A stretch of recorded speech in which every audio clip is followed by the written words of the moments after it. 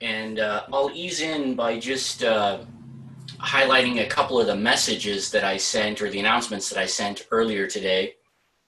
First of all, thanks for tackling the midterm. I was able to grade that one essay question, which people did quite well on. Overall, the midterm scores were lower than I would have liked them to be.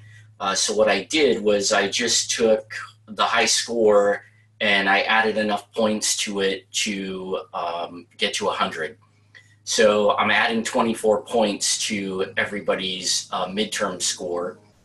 And I don't want you to feel bad about the midterm scores. I mean, I know it's frustrating for you because, many of you are, great students and are, aspiring perfectionists. It's really just a function that we didn't get to spend any time with appreciation. And because of the things that have been going on in my world, I just haven't been able to help you guys as much as I wanted to. So I mentioned in one of the messages also, I would encourage you not to worry too much about grades. I'm not going to hang anybody out there on the grades. As long as you have scores in all the boxes, regardless of what those scores are, you're not escaping with anything less than a B minus. And of course, for many of you, it'll probably be quite better than that. And that's just, because of my circumstances, I don't want that to be an impact on your guys' grades. And then I also proposed some things that I could do if you are interested in learning more about taxes than maybe what we might accomplish during the term. I can leave the website open through the summer. We can continue to do some things if that is helpful for some of you. And then also I can just add you to the section that we'll do in the fall. And I'm anticipating that things will go more smoothly then. And so that's just kind of an update related to the, sort of the challenges that we've been facing. I want to talk tonight about the chapter for the week, which is rental income, which is primarily a Schedule E issue. And I want to take us through the Schedule E, and I'm going to work through the chapter simultaneously. So I'm going to kind of put the E on the screen, but I'm also going to flip through the pages of the book. I'm not going to, read what's in the book or cover that in too great a detail, but I'm going to use it as an outline to prompt me to share things with you that I think are the important parts. And so if you have your text and you want to flip it open to 9-3, which is where the chapter starts, I will see if I can throw up a Schedule E here.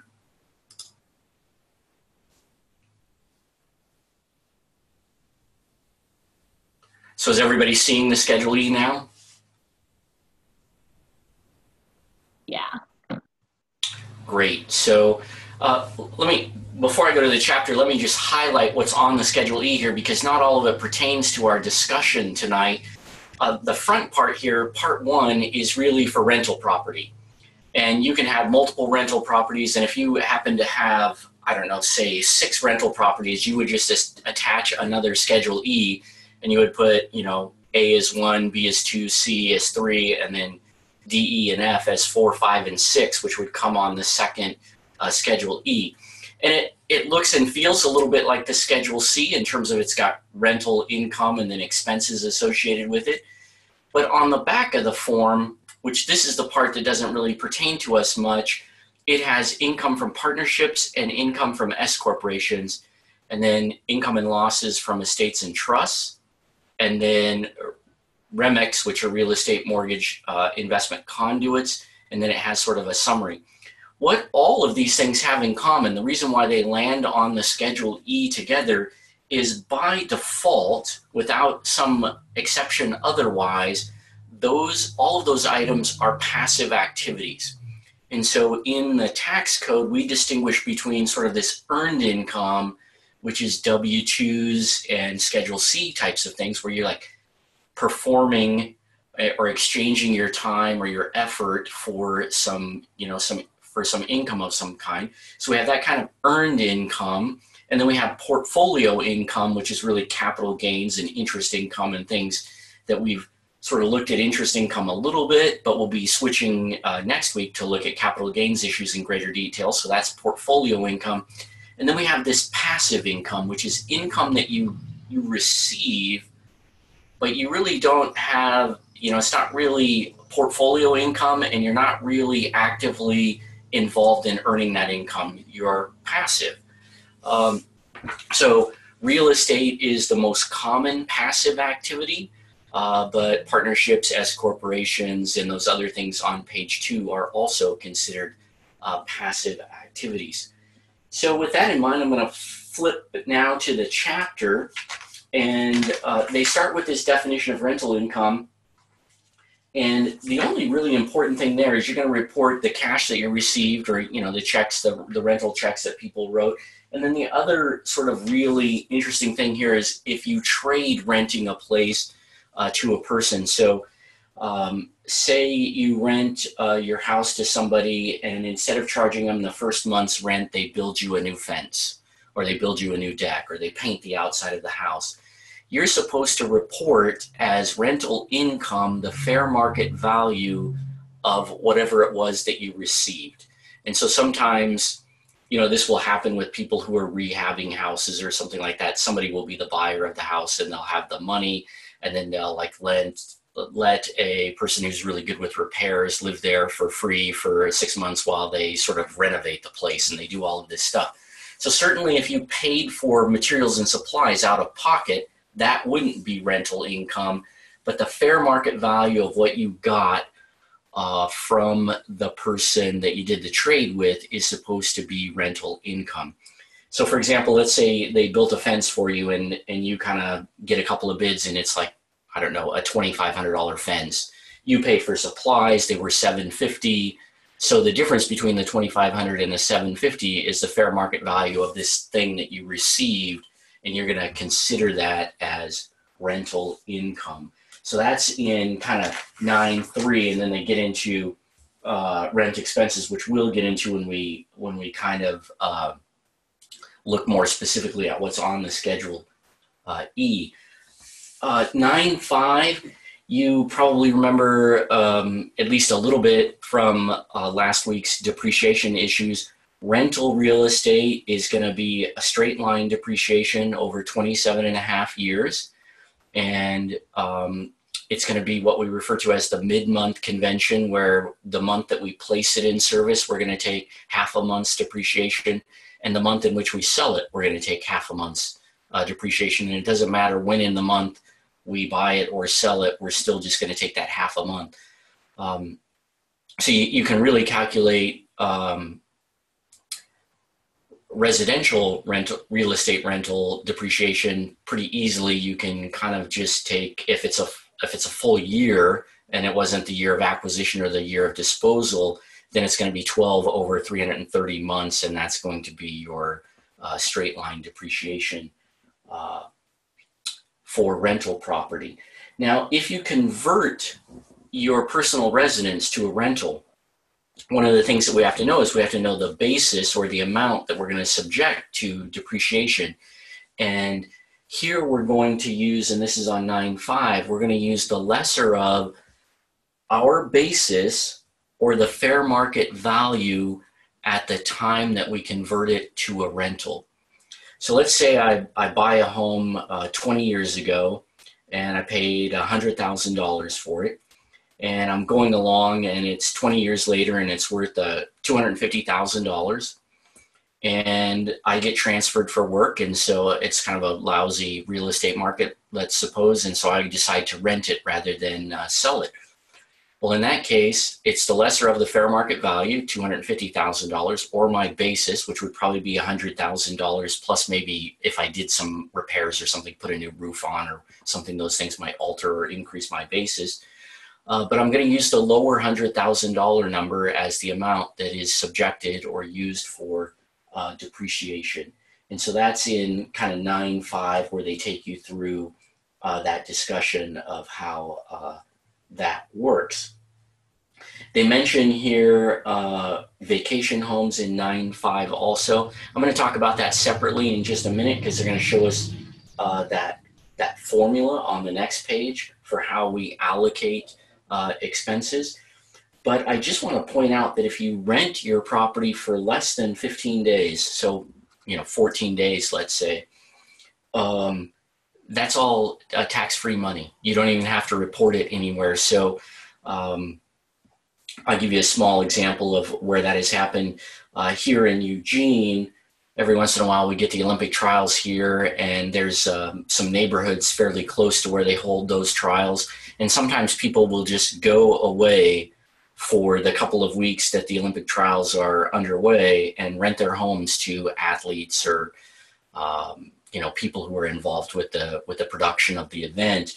And if it's less than the 14 days, then whatever they get in terms of rent on that is just, it's just entirely tax-free. This happens, it happened last time they had the Winter Olympics in Salt Lake City. People did that. It could theoretically happen if you were doing Airbnb and you just rented for 10 days, then you might be able to exclude all of that rental income from a tax return. So if you stay under the 15-day mark, you just might be good.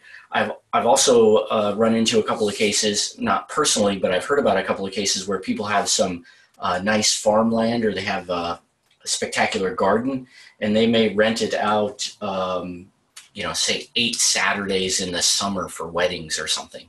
And so since that's less than the 15-day mark, that can all be tax-free income, and you literally don't report it anywhere on your tax return. It's not required under the code. So as I flip the page here, looking at 9.6, this is the vacation rental situation. And you've got basically what we're going to do is we're going to apportion or proportion our expenses between our personal use and our rental use. So let's keep it fairly simple. Let's say that I have this vacation home and I rent it out 50 days and I stay there 50 days. And I don't know, let's see, it could be in,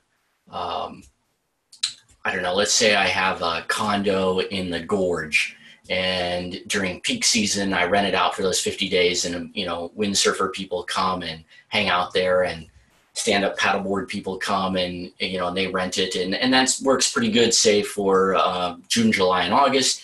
And then I spend 50 days there in the winter because I want to get away from the crowds and live a quiet life or something like that. Basically, what I do is I report all of my rent that I received from those 50 days on my Schedule E. And then I take the total days that it was used, which in this case was 100, and I put the rental days over the total, 50 over 100, and I'm going to take 50% of my indirect costs on my Schedule E. So I'm going to take half of the insurance, I'm going to take half of the property taxes, I'm going to take half of the depreciation, and I'm going to take half of the mortgage interest on my Schedule E. And to the extent that there's that half that I don't use on the Schedule E, if I can, I'll put it on my Schedule A. So if if I only have 2 homes, we know from studying the Schedule A that I can take mortgage interest on up to 2 homes, so I might be able to get that on the Schedule A. I can take the property taxes on the Schedule A. I, of course, can't take the depreciation on the Schedule A, and I can't take the insurance on the Schedule A. But those items that I could put on the Schedule A, because they're now part of the 50% that's more personal in nature, I first try to put them on the Schedule E, and then the portion that don't fit on the Schedule E go on the Schedule A. And this comes up with people who have, where it primarily comes up is people who have condos. So people who have condos in Sun River or Eagle Crest or Salishan at the coast, or wherever these kind of resort destinations are, people tend to rent those, and then when they're not rented, they tend to use them personally, and they have to do this allocation process. It's not particularly difficult once you understand what's happening, but it does require some extra calculations. One little caveat in 9.7 expenses limited for certain vacation homes. One of the tricks here with the vacation home is you cannot use the vacation home to create a loss.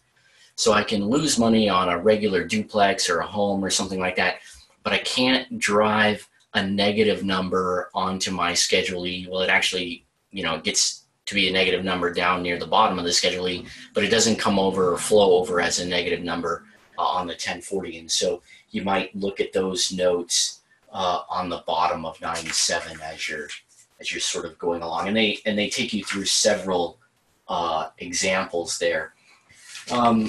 On 910, they start to talk more specifically about the Schedule E, and they kind of take you through that problem there. I'll just use the Schedule E on the screen here to just make a few comments on the reporting or the compliance aspects of it. So starting at the top, name and social security number, nothing new there. That's kind of what ties it in with your tax return. You may have to do 1099s, and this drives rental property people crazy. We're kind of used to this if we're a small business. We know that if we have vendors that are unincorporated that we pay more than $600 in a year, we may have to send them a 1099. But people don't realize that if you have rental property and you pay a plumber who's unincorporated $1,200 for the year to, do something around your house or around your rental property, you are probably supposed to submit a 1099 to them. And to be honest, many people who have rental properties fail to do that, but they're supposed to do that. If you have a management company or somebody who's helping you manage your rental real estate, then typically they would take on that task. But this is, A and B are kind of a difficult deal. So A is, did you have any that you should have done 1099s? And if you say yes to A, you sure better say yes to B. And those are the same trap questions that we saw on the Schedule C also. List the address of your property. In sort of 1A, A, B, and C, you can just list, if you have multiple rentals, let's just assume there's one, so you'd put the address of the property on line A. And then the type of the property, almost always it's residential rental. A lot of times it can be single family, but some people out there own duplexes or triplexes. Of course, it could be vacation rental. It could be commercial or land. You could have land rental. And this may be something that you might see a bit more about out in your guys' neck of the woods. Somebody owns a chunk of land and they rent it to the farmer who lives next door. They don't want to farm anymore, and so they just do a land lease of some sort, and that could generate rental income. And then self-rental, this is a difficult situation. This would be if you had a business that was incorporated. So let's say I start a corporation and I'm doing, I'm selling widgets out of my corporation. And so I rent to myself. My corporation rents my garage, then that's a self-rental. And in that situation, the IRS is going to be a little bit nervous because they're going to worry about you manipulating the rents to achieve some kind of weird tax advantage. And so when you do self-rentals, you very much should rent at the fair market value. So you should do a survey of what does, I'm trying to think about my garage. Let's say it's 20 by 20. So what does a 400 square foot storage unit rent for in your neck of the woods? And then, come up with an equivalent fair market value and set the rent based on what is reasonable. Don't set the rent high to try to make your corporation unprofitable, and don't set the rent low to try to avoid personal income taxes. So that's what's going on there. Whenever a client puts down a 7 for the type of property, that just makes me pretty nervous, and I start asking all those questions to try to figure out if they're doing things the way they are supposed to. Back here to number 3, which is the vacation and the short-term rentals. If you put down 3, Then you need to put in your fair rental days and your personal days, because that's how the IRS is going to know how you did the calculation that we talked before and allocated your expenses, whether, so they can kind of track whether or not those allocations were reasonable and fair. The personal use days are really, they must contain a significant component of personal use. And so the way that some taxpayers get around this is, if you can show that you spent sort of the better part of the day doing maintenance or managing your property, then that's not a personal use day. So let's say I have that condo in the Columbia Gorge again, and I go up for the weekend, and I spend 5 hours on Saturday talking with my property manager and doing a thorough cleaning of it because it's been rented out. And then I spend 5 hours on Sunday, I don't know, sealing the deck or propping up the fence or doing some general maintenance. The moment that the maintenance starts to rise to around half a day-ish, then it becomes a maintenance day, not a personal use day, and I don't have to count it as a day of use at all. So if I had 50 rental days and 50 personal use days and then 10 maintenance days, it would still be 50%, and those 10 days would just fall off the books because they're not a rental day and they're not a personal use day. So they just don't count at all. So that was sort of a long-winded discussion of that section up there. Your rents pop in, your royalties don't apply here. Royalties would be like if you wrote a book and got royalties. That's a different kind of passive income that slides in on the same form, but is not germane to our conversation here today. So then expenses.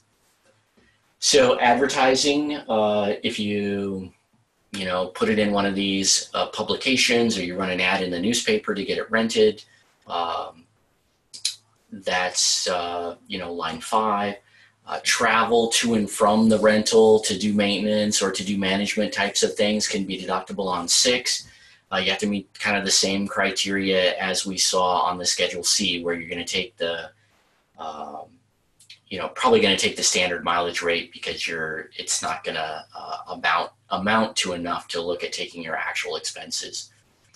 Cleaning and maintenance, this is kind of something that comes up a lot when you have a turnover. Somebody moves out, somebody new is going to move in. You normally clean the carpets, do all these different things. Maybe you paint, do some sprucing up, those kinds of things. Commissions, which may be something you pay to a realtor who helps you get it rented. Your insurance, and rental insurance costs more than regular homeowners insurance, so you want to make sure that you get that insurance and get your property covered so that you don't have any losses that way. Legal and other professional fees, so if you have to hire an attorney, or you have somebody do the books or something of that nature. If you hire a management firm, that goes on line 11. If you have mortgage interest, that goes on line 12. Eventually, you're just like all other loans, your mortgage interest kind of amortizes away over time and starts out big, and then near the end of the loan is pretty small. And so lots of rental real estate loses money initially in the beginning and then becomes profitable as you hold the property longer. Other interest, and then repairs. I will say on line 14 with repairs, the IRS has kind of come out with some new rules on repairs. There's been a lot of fighting over the years on repairs. Of course, we want to call everything a repair because that means we can deduct it immediately. Things like putting in new sidewalks and a new driveway, those are probably long-term assets that need to be depreciated. The IRS thinks that fences are long-term assets that should be depreciated. If you repair the roof, that's a repair, but if you replace the roof, that's a long-term asset that probably should be depreciated. Most all of those assets are depreciated over the 27.5-year life as a separate asset. But when you dispose of it, like say I put a roof on and then 10 years later I have to put a new roof on, I'm going to take the last of the depreciation in the year that I dispose of the old roof and put a new roof on. So I'm not really going to take the full 27 and a half years to get all the deductions. It's going to depend upon the life of the item. Supplies, that's cleaning supplies and paint. Well, paint would probably go under repairs, but just various minor supplies that you might need. File folders for the office, those kinds of things, to track stuff. And then your taxes, which would generally here we're thinking property taxes, and then your utilities. And again, many of these items, if it was a vacation home, we'd have to apportion them. But if it's a clean, straight rental where it's rented for the majority of the year and it's not a type of vacation property, then we would take them all here. And then there's your depreciation on line 18. You can have other expenses. It's kind of rare. You have other expenses a lot with a Schedule C, but most everything with a rental property under Schedule E fits into one of the categories. And so it's, not that you couldn't have a line 19 other expense, it's just not something you see very often. Add them all up, total expenses, and then you sort of in the bottom part of the form here, you get your deductible rental real estate losses after any limitations. And you can have limitations here two ways. You can have passive loss limitations, and you can have limitations because it's a vacation home and you can't use it to create a loss. And so with that, I want to go back to the book for a minute. And the at-risk rules, those are not very important on 912, but this definition of passive losses and passive activities on 913 is kind of an important idea. Back during the Reagan administration, which was, for those of you that are younger than me, that was in the 80s, there were a lot of people that were using passive business activities to generate large losses with depreciation to shield other earned income from taxes. And so we had a major overhaul in the 80s that created the passive activity loss rules, which basically say that if you have a passive activity and you have a loss, you cannot deduct that passive loss against earned income unless you have some passive income to use the loss against, or you dispose of the activity. So let's say I'm going along and I'm renting my real estate and I have a $3,000 loss. If I have no other passive income, then that becomes a suspended passive loss, and I just have this $3,000 loss. And then the next year I have another $3,000 loss. So now I have suspended passive losses of $6,000. And then in the third year, I have another $3,000 loss. So I have suspended passive losses of $9,000. In the third year, I sell the property. At that point, I can use the losses against the profit from selling the property, or even if there is no profit from selling the property, I can take those losses at that time. So I can either take the passive losses against the passive income if I have passive income. Otherwise, the losses are suspended and you deduct them when you dispose of the activity. And again, that's to prevent people from getting too good of a tax advantage, basically from the depreciation tax shield. So I wanted to discuss that, and then I want you to flip the page over to 914 and see the $25,000 special deduction for active participants. So if you have AGI that is less than, and I don't remember the amount here, less than $100,000, less than $100,000, then for rental property, so residential rental property, you can have passive losses up to $25,000 that are deductible immediately.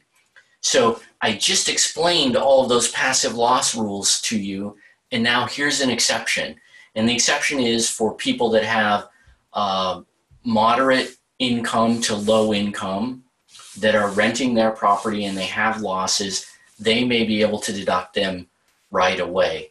And so if you look on 915 in that paragraph below the blue box, you can see $25,000. That's the maximum you can take. It's reduced 50%, dollar for dollar, above $100,000 up to $150,000.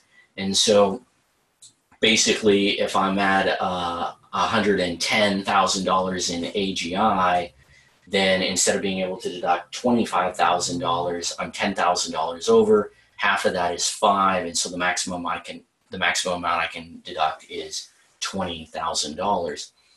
What they were trying to do here is you have these big shot investors that we wanted to deny the ability to take losses against their other income. But then you have the person who gets transferred for their work, takes a promotion and has to move to another city.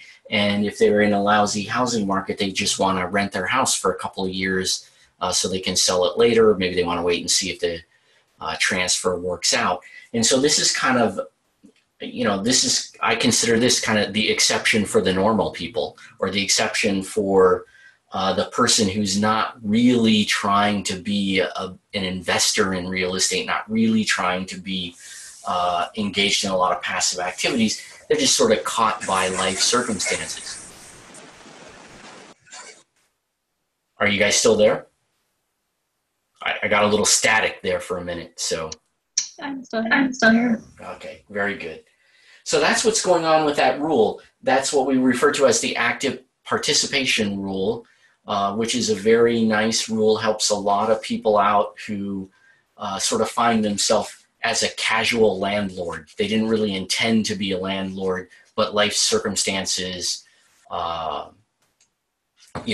them to end up being a landlord. It could happen, maybe they inherit a property and then they don't really know what to do with it right away, so they rent it for a few years before they dispose of it. And so they may be able to use these active participation rules if their adjusted gross income is mild enough to allow that to happen.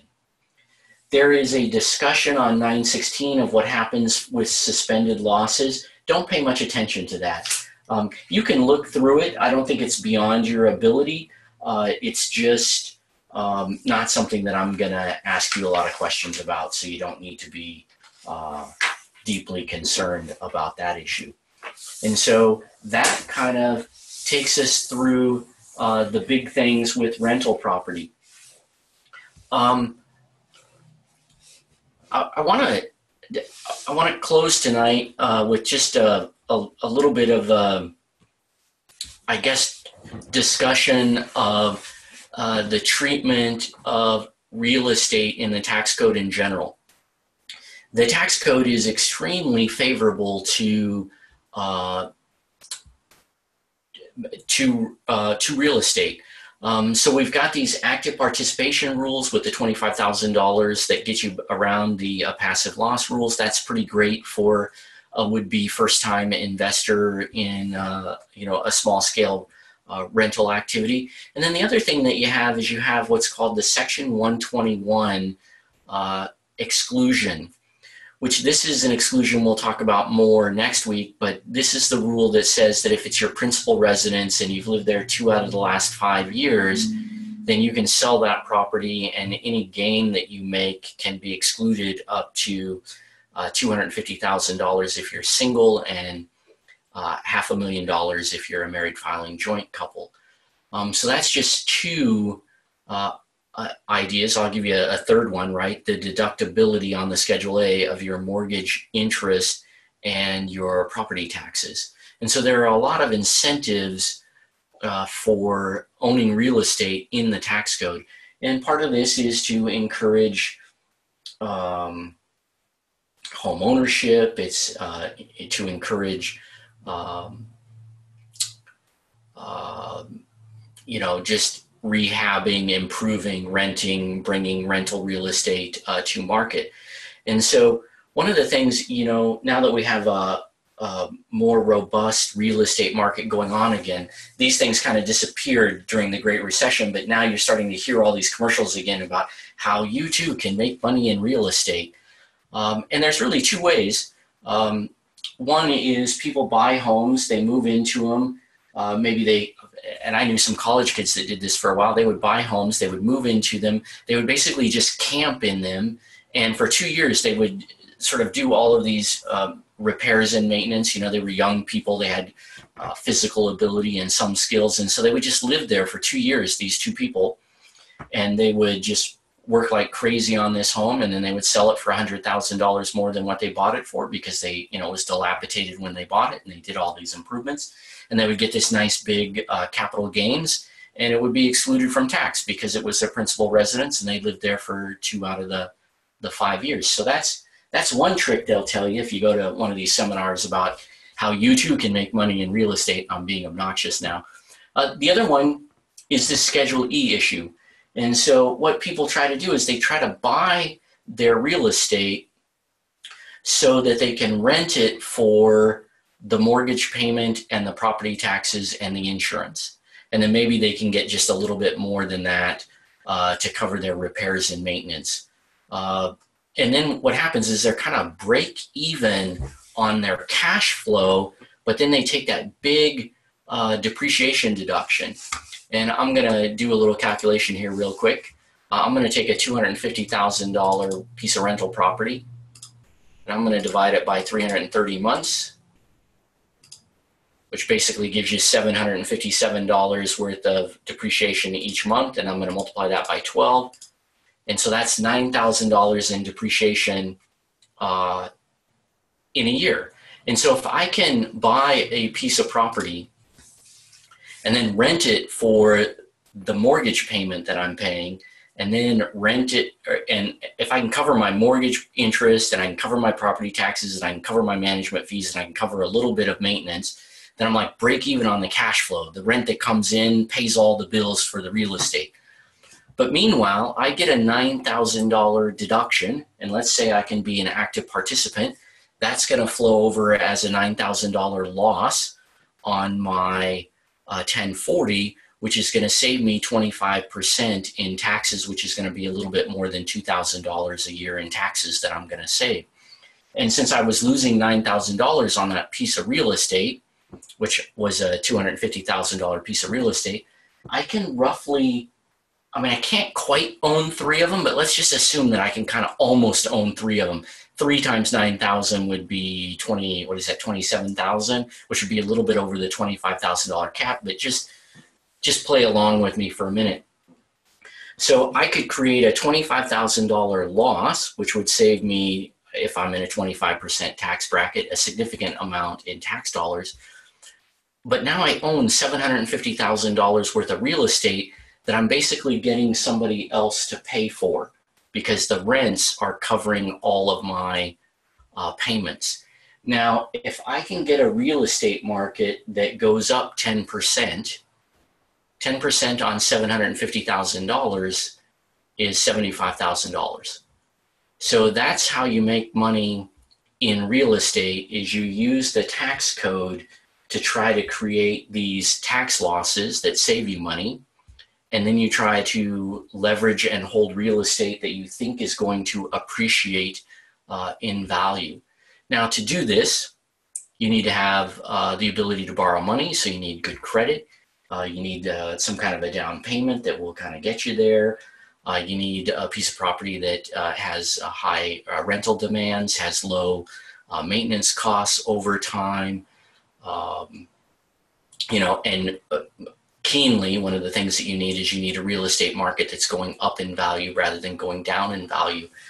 But when you can assemble those different things, then you can use that depreciation tax shield along with the active participation rules to have the tax code help you make money in real estate. And so you could either do it with the flip, where you live in it and it's excluded capital gains, or you could do it by turning it into a rental property and using these other features that we've just talked about tonight.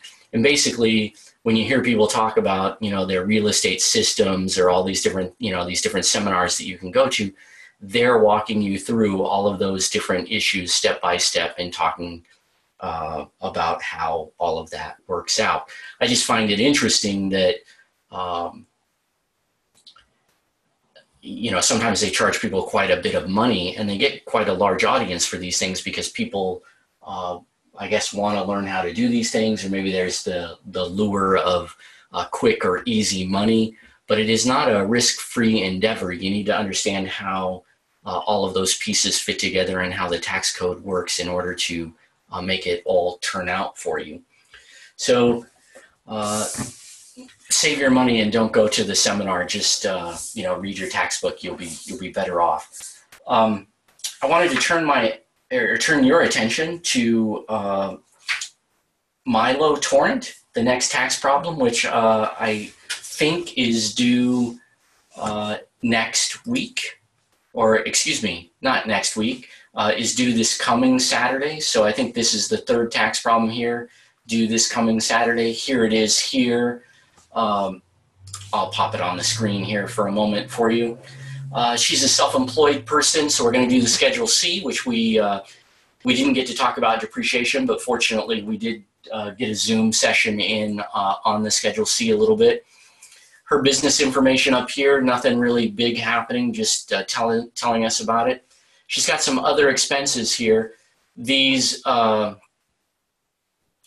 reimbursement of actual expenses for a business trip, so that seems like nothing.